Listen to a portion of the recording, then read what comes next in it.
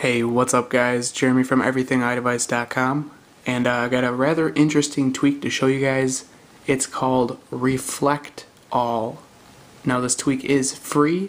It is from the Big Boss repo, and what it does is it will add, the classic dock app icon reflection, and it will put them on all of your app icons. Now I'll bring my device in nice and close so you guys can see the reflections on all of them. So there you go. And that is basically all this tweak does. There is no configurable settings for it. And again, it's free from the Big Boss repo.